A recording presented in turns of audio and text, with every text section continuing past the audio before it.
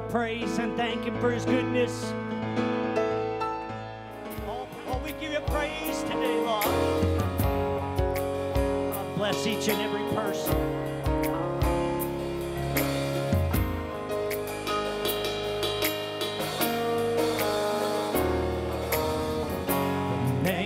Jesus is greater. The name of Jesus is stronger. The name of Jesus is higher above all things.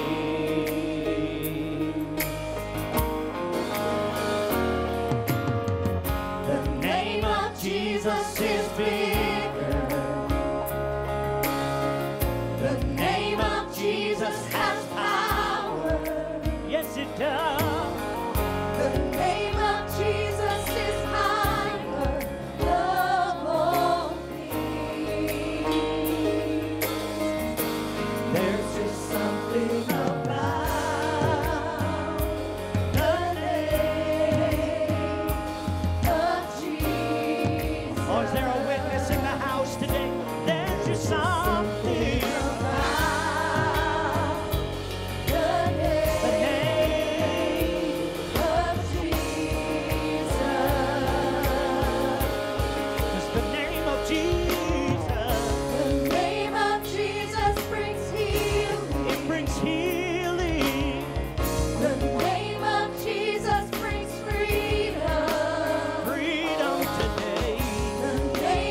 Jesus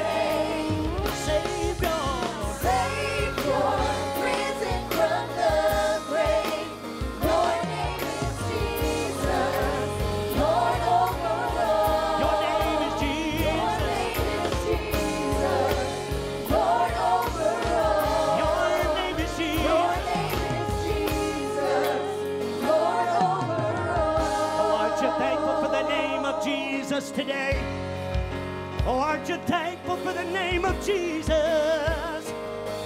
Oh, oh, you are good, Lord. Nobody like that name. Nobody like that name.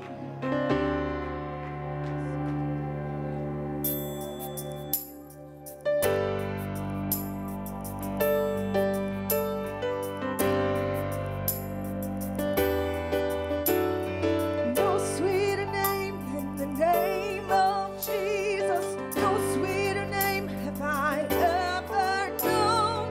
No sweeter name than the name Jesus.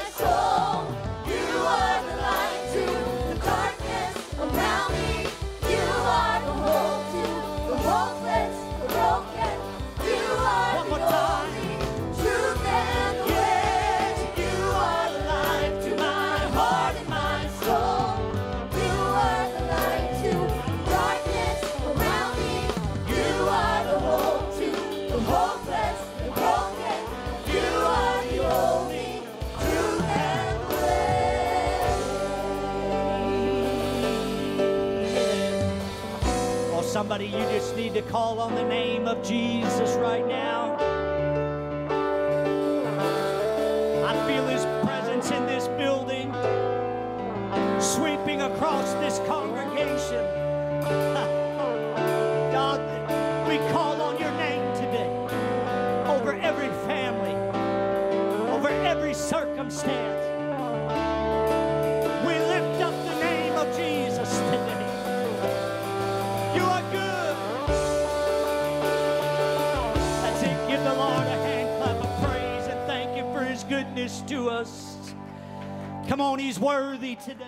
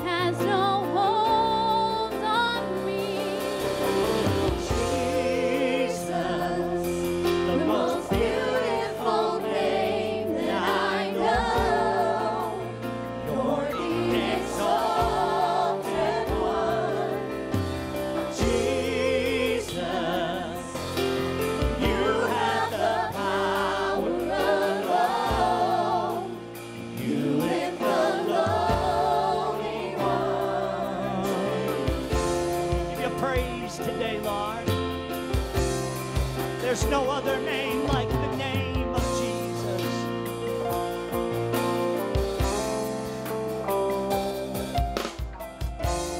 Jesus, the most wonderful name of all names.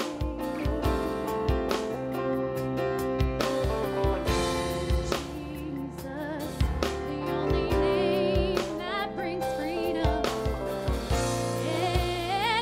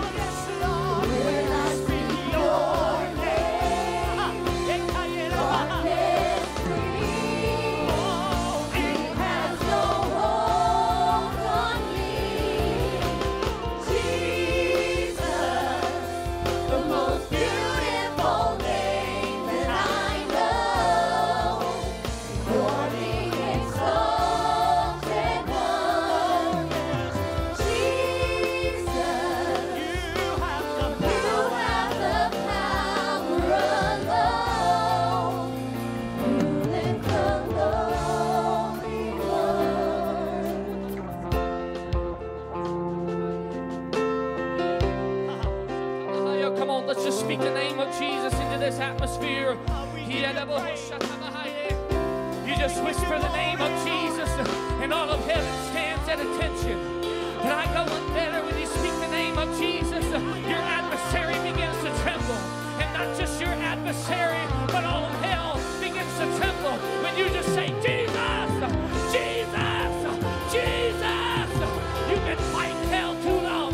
You need to cry out, Jesus.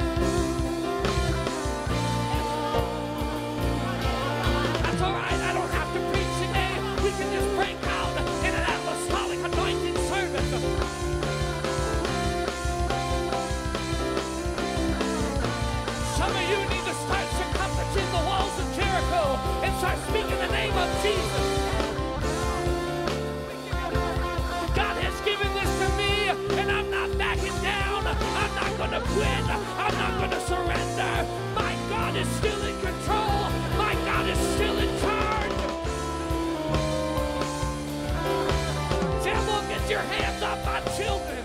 Devil, get your hands off my family. Devil, get your hands off my church. Devil, get your hands off this city.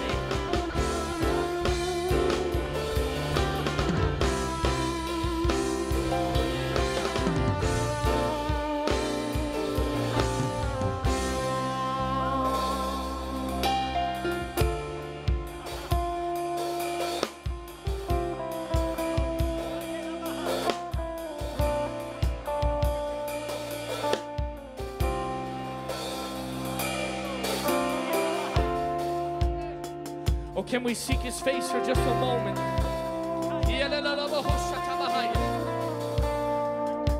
There's an undercurrent in the atmosphere right now, and the Spirit of the Lord is about to move in your behalf.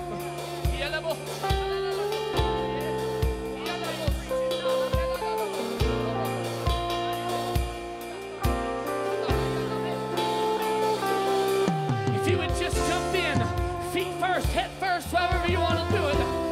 Just jump into the moving of the Spirit. I declare unto you through the power of the Holy Ghost that you shall see what you are looking for, that you will see the mountains move, that you will see the chains break, that you will see God move in your behalf. You will see your children saved. You will see the backsliders come. You will see your prayers being answered.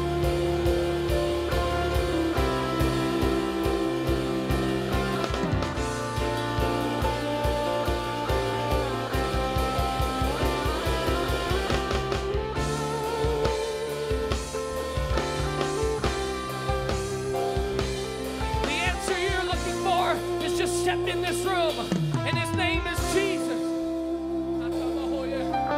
And he's the answer to every question. He's the answer to every wandering. He's the answer to every seeking. He's the door that you're knocking on. It's Jesus.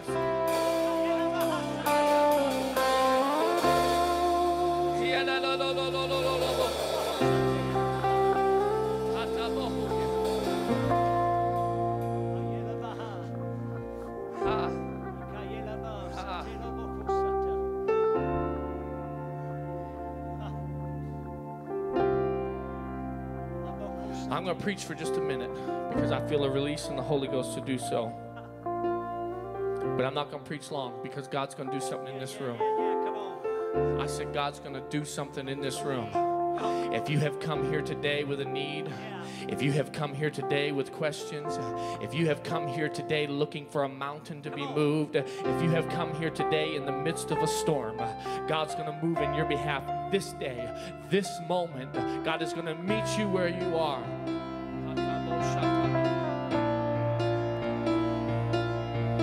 The word of the Lord says in the book of Matthew, this 8th chapter, in verse number 23, and he was entered into a ship. His disciples followed him, and behold, there arose a great tempest in the sea, insomuch that the ship was covered with the waves. But he was asleep. And his disciples came unto him and awoke him, saying, Lord, save us, for we perish. The same story is recorded in the book of Mark, the 4th chapter, starting at verse number 35. In the same day, when the evening was come, he saith unto them, Let us pass over unto the other side. We're going somewhere, boys. Get in the boat. And when they had sent away the multitude, they took him even as he was in the ship. And there was also with them other little ships. And there arose a great storm of wind, and the waves beat unto the ship, so that it was now full. And he was in the hinder part of the ship, asleep on a pillow. And they awake him, and say unto him, Master, carest thou not that we perish? And I'm only going to speak for a moment, but I'm going to talk to you about God's way. God's way. Can we pray one more time? Father, I thank you so much for the anointing that I feel flowing in this room. I pray, God, that my words would be few, that yours might be many. Let us, oh God, have ears to hear and hearts to receive your word. And I ask in the name of Jesus that you would baptize this congregation with apostolic boldness and apostolic authority. God, that we would step into what you would have for us. In the name of Jesus, if you're ready to receive the word, I want you to say amen and be seated. Has anybody ever been promised something of God? Has anybody ever been told something by God?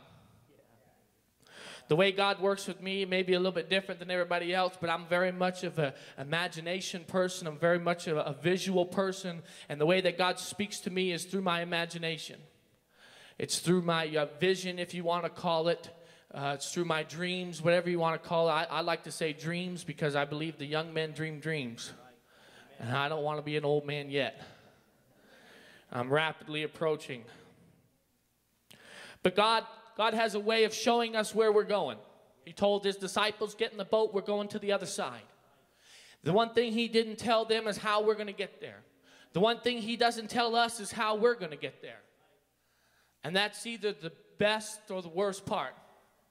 Because we either sit around worrying and fretting about how we're going to get from A to B, or God shows us how we're going to get there and we take a step back and say, oh no, I don't want to go through that. Oh no, I don't want it to cost me that. We find ourselves in this story. Lexi's little love note, sorry. We find ourselves in this story, and God tells his disciples to get in the boat. We're going to the other side. He doesn't tell them how they're going to get there. He doesn't tell them how long it's going to take.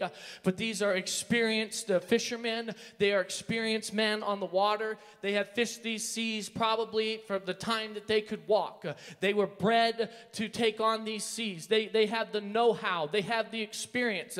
It wasn't as if they just got into something new and then they're just like blindly trying to get to the other side. They knew how to get there. They knew how to get there, but Jesus left a few things out.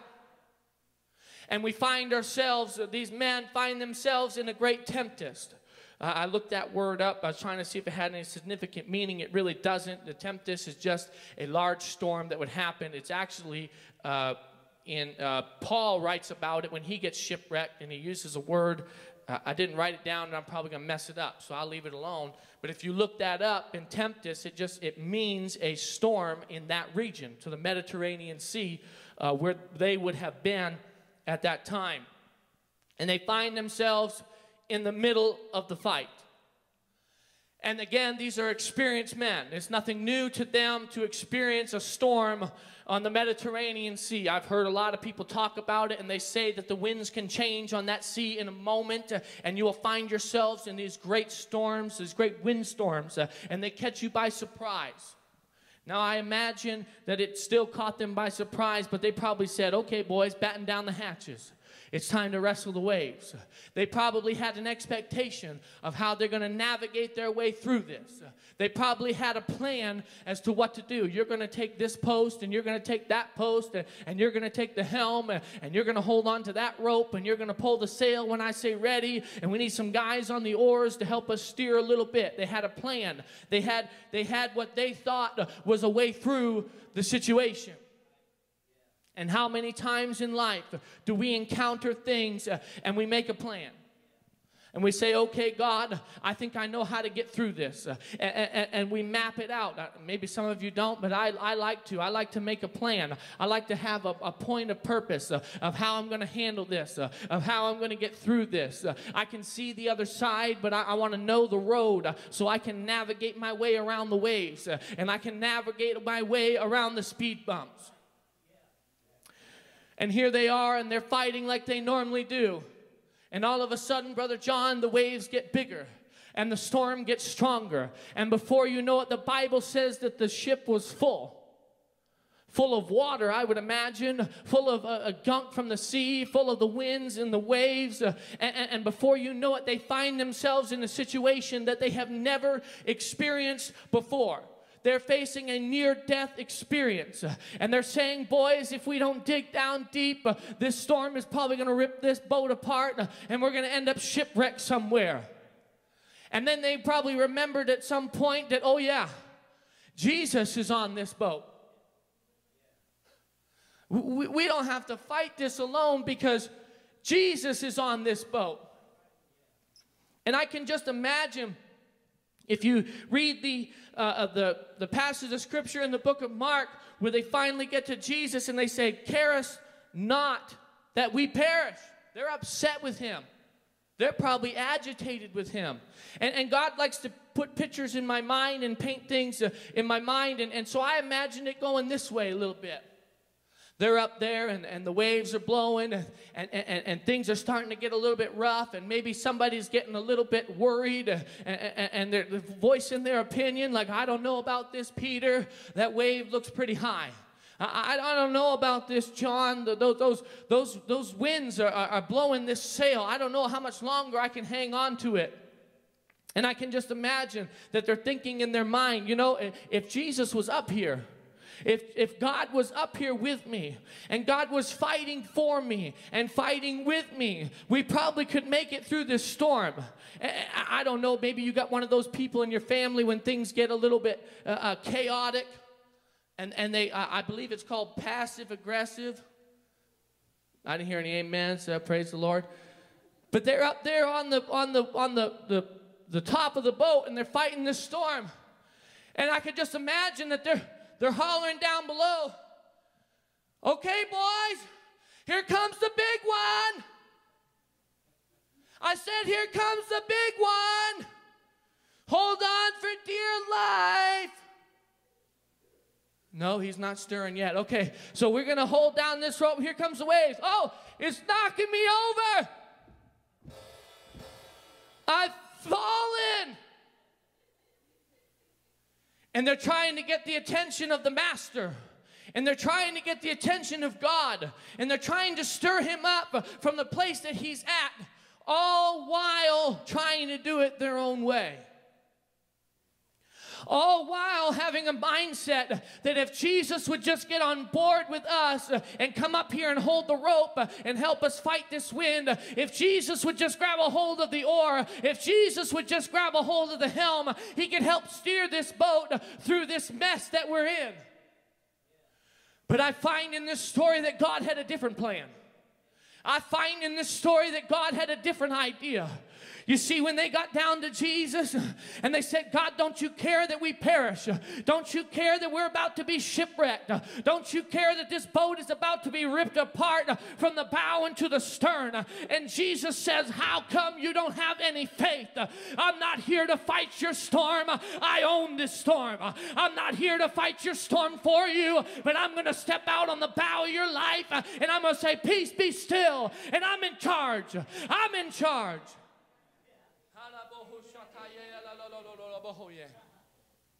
We find ourselves too many times, Brother John, trying to make it our own way.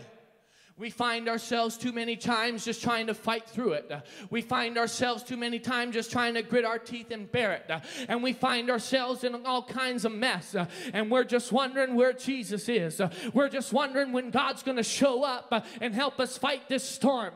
But I find that these disciples, they got it in themselves that they could not stir Jesus from where they were. They could not stir the master trying to do it their way.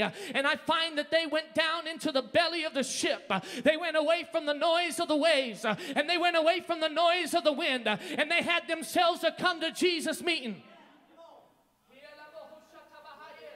And some of you are going through life, and the storms are raging, and the winds are blowing, and the waves are crashing, and what you need to do is get away from the noise and find yourself in a come to Jesus meeting. They went down in the belly of that ship, and they didn't just say, okay, God, we give up. But they were angry. They were upset. They're trying to figure out why he wants us to die.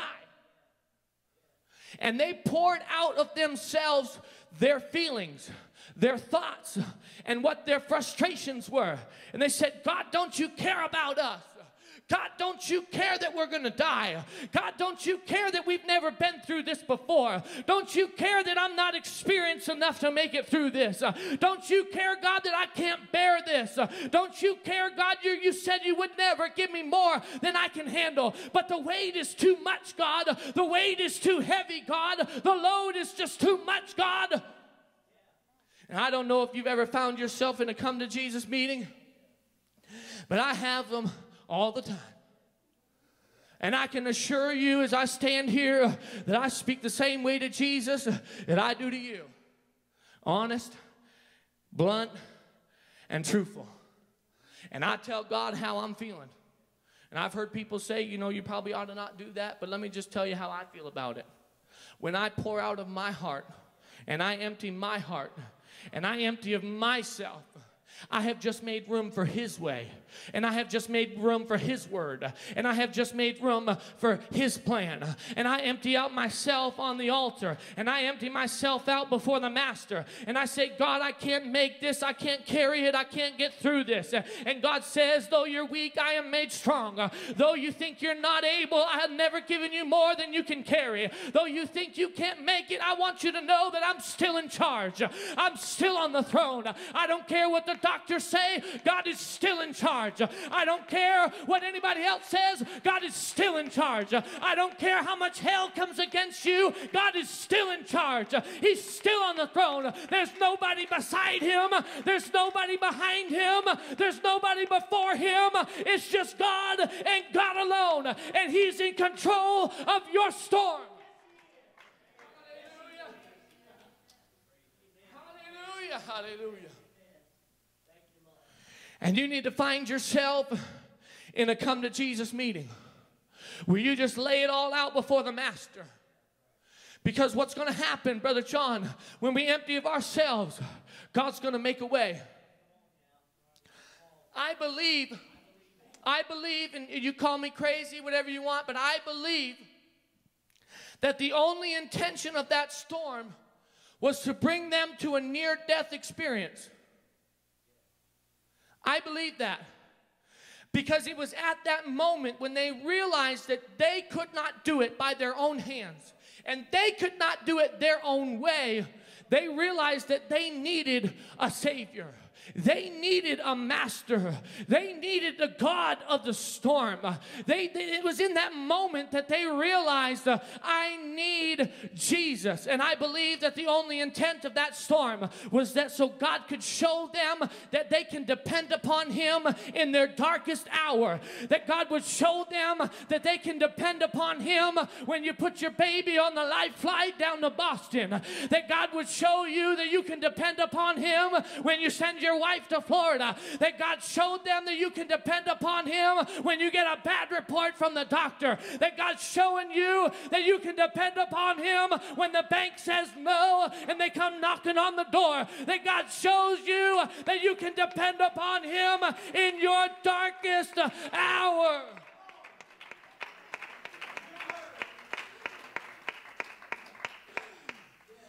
Let's stand.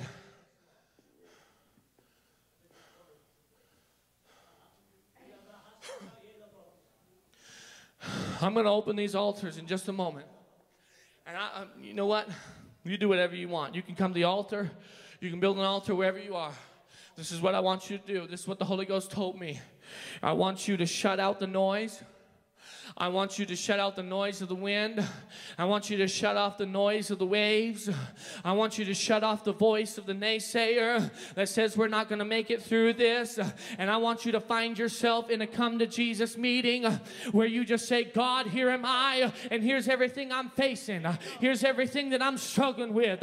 Here's everything that I'm up against. Here's my frustration. Here's my God, my turmoil. Here's the mess that I've got myself in. Oh God, I pour myself out to you right now in this moment.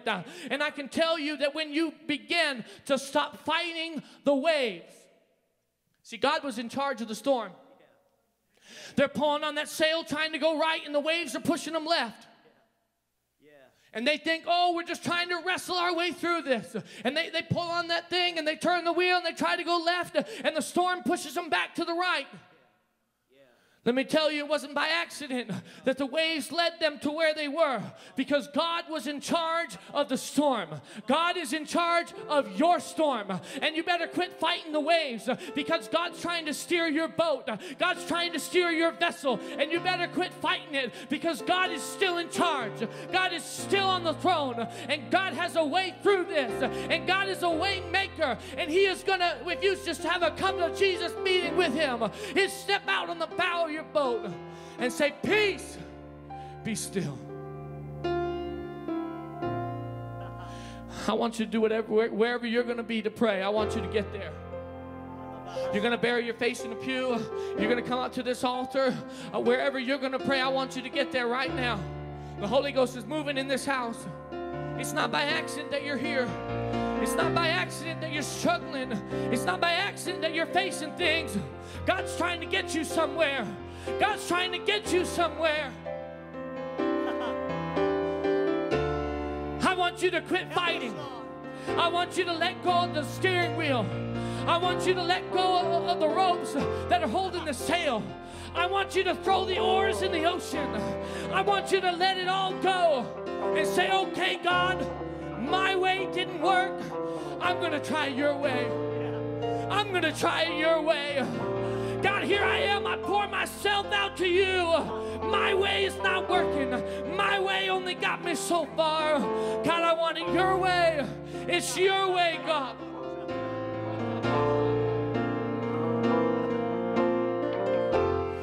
You are not a God created by human hands, and you are not a God dependent on any mortal man. You are not a God in need of anything we can give by your plan. That's just the way.